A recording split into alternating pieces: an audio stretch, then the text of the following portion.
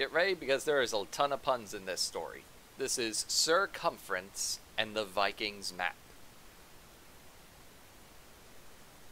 Also be prepared and apologize to any of you using headphones. This is going to hurt your ears because I've been on a bit of a Game Grumps kick lately, so I'm a little obsessed with those ridiculous voices. So here we go. "What of you?" exclaimed Purr. The landscape below them lay divided into 4 sections. A road ran across the countryside horizontally, and a river wound through the area vertically. Nothing looks familiar, observed Radius. and we're running out of daylight. Let's camp on that knoll tonight. The grass there looks thick and soft. And as the cousins approached the knoll, a tangle of vines and brambles blocked their path. "What's this?" asked Purr, pulling aside some branches to reveal a weathered wooden door. Together they pushed it open and peeked inside. In the dim light, they could make out a musty room full of cobwebs.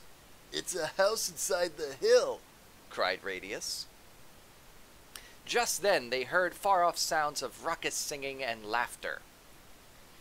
"Bad old Barnaby and his brigand band. We're the baddest lot in all the land. We sneak and snatch whenever we can. We're bad old Barnaby and his brigand band." In the distance, they could make out a ragged group of men marching along. "Uh-oh!" Radius exclaimed. "Highway robbers!" Well, that was Radius. I said the wrong voice. "Quick!" said Purr, grabbing the candle from her saddlebag. "Get inside the house!" Purr shut the door and lit the candle. The room contained a bench, a barrel, and a round wooden shield. While Radius examined the shield, Purr peered into the barrel. "What's this?" she wondered, pulling out an old, waxy leather pouch. She looked inside it. "A map!" The map was decorated with 2 unusual axes, with 2 blades on either end of the handle. On the back was some writing, and Purr began to read. "I, Grits Inkle, scribe of this land, have drawn this map for Saxon Yellowbeard, the Viking. He leaves it as a path to his most valiant treasure, starting at 30 XY. The ancient document was initialed by the Viking. "Saxon Yellowbeard?" gasped Radius. "Who was he?" asked Purr. "Only the fiercest Viking warrior ever. It was said that he conquered most of England," answered Radius.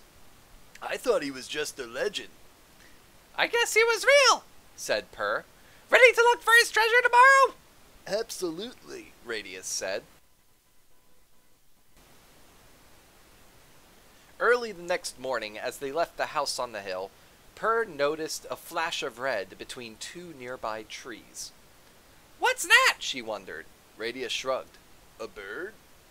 Then they looked at the map and studied the land below. "How do we read this?" wondered Radius. "Well, we're right here," said Purr, and she pointed to the picture of the house on the hill. "But where do we go?" asked Radius. "I think the numbers 3 and 0 at the bottom of the message tell us," answered Purr. "There are 2 places on the map with a 3, but I don't see any zeros anywhere," said Radius. "The house in the hill looks like it's drawn inside a giant 0, said Purr. "Let's ride up the river to the 3 there." They trotted along next to the bank, but they didn't see anything unusual. After a while, Purr said, "This doesn't seem right. Let's go back to where we started and follow the road out to the other 3. She traced her finger along the right horizontal X-axis. The cousins returned to the house on the hill and took the road, passing stone mile markers along the way. They stopped at the 3rd one. Purr got off her horse and took a closer look. On the back of the marker, she noticed some small engravings. "Radius!" she exclaimed. "I found Zaxxon's initials carved here along with another set of numbers. 2-1. Just then, they were interrupted by a very loud Radius and Purr looked around them in surprise. "Quiet, you big oaf!" hissed the raspy voice from behind the tree. "They'll hear us!" Radius exclaimed, It's Barnaby's gang. Per jumped on her horse and the cousins took off in a gallop down the road. After passing milestone 6, they slowed to a walk. It isn't safe to go back, Gasped Per. But we've got to, Said Radius. You were correct. The first number tells us which way to go on the x-axis, and if we want to go to the treasure, we have to return to mile 2 on this road. If the first number tells us which way to go on the x-axis, Reasoned Radius. then the second number must tell us which way to go on the y-axis. It's like the alphabet.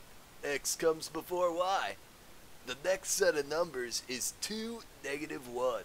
So, we get to mile marker 2, we'll go down the y-axis here. Using the guidelines, he traced the way with his finger. Together they galloped back down the dusty road, making a hasty left turn at milestone 2. They found themselves on a narrow lane. Only then did they slow their horses to a walk. Did you see anyone?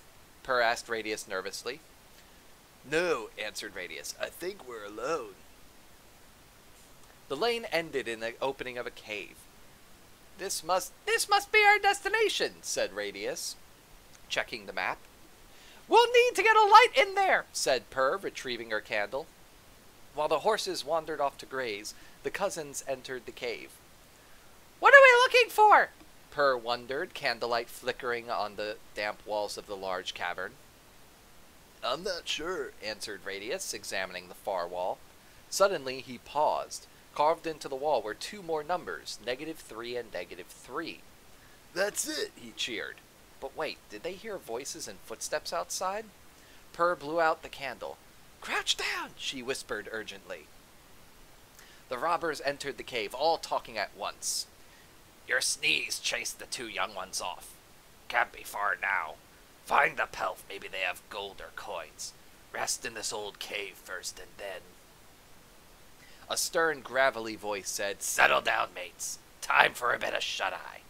Soon loud snores could be heard. Radius nudged Per. Let's get out of here, he whispered. They tiptoed toward the cave entrance, passing 6 snoring, dark shapes in the cave floor. But just as they reached the opening, Per tripped on a few loose rocks. What was that? asked the gravelly voice.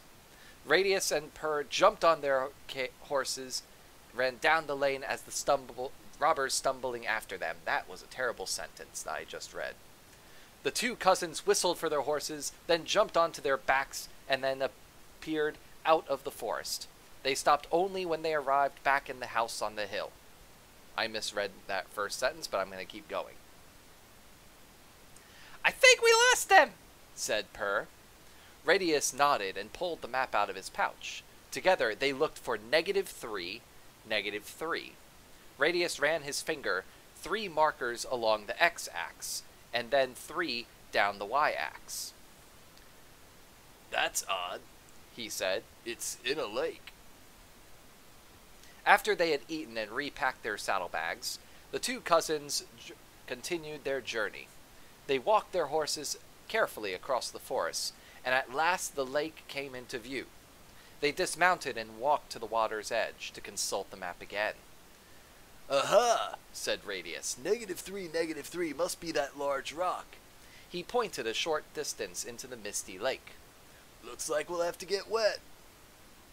But once again, Barnaby's band interrupted them. 6 scruffy bandits burst through the trees and barreled towards them, waving sticks.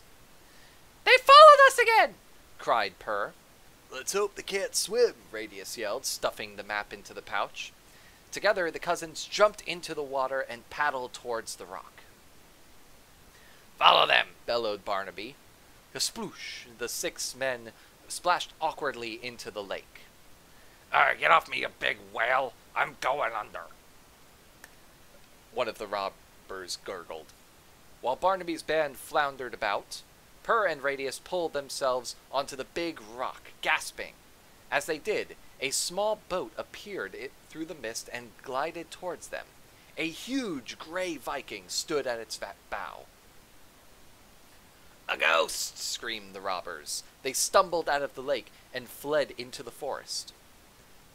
Zack's Yellowbeard? stammered Radius. Looking for the treasure?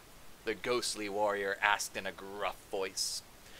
Radius nodded, trembling. The Viking motioned them aboard and took them to shore. After Purr and Radius disembarked, Zaxxon gave each of them an axe just like the ones drawn on the map. He then handed them a small wooden chest. This is the treasure of the greatest measure, He growled. Protect it. He pushed the boat away from the water's edge and disappeared into the mist. The cousins stood on the shore, stunned. Then slowly they opened the chest. Maps of all of Angleland, Exclaimed Radius. This is a treasure, Added Purr.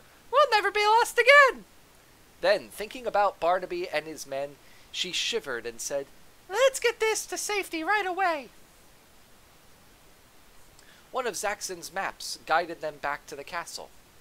Entering the courtyard, they came across Sir Cumference and Lady Di of Amater, Radius's parents. Welcome back. Called out Sir Cumference, Yes, we're beginning to worry. said Lady Di. We're fine. We found some cutting-edge map. Began Radius. And use some sharp thinking to get a handle on our location. Finished Purr. Zaxxon's axes were hung in the Great Hall, and his maps were made into Engleland's first atlas. Eventually, only the axe handles were drawn on the map, but everyone still referred to them as the X and Y axis. So that's the end of the actual tale, but here's the real story behind the X and Y axis and coordinate system. Mathematics that use the X and Y axis are known as the coordinate geometry or analytical geometry. It combines elements of geometry, which is the points on a grid, and algebra, using numbers to locate the points, positive and negative numbers. The numbers on the axis are both positive and negative, as I already said. Where they meet in the middle at 0 is known as the point of origin. A 17th century French mathematician, René Descartes, developed the coordinate system that we use today, although maps of the coordinates were used long before in ancient Greece. And I know I probably mispronounced René Descartes, but that's how I've been saying his name for so long, and I'm not changing it now. And that is it for Sir Cumference and the Viking map. Obviously, this is not going to be on YouTube for you to download because you have to pay to get this. I paid and bought this PDF version off of Amazon. I'll put a link or something in the description. And if you are my students, then there will be a cut down version on our class website. Bye-bye.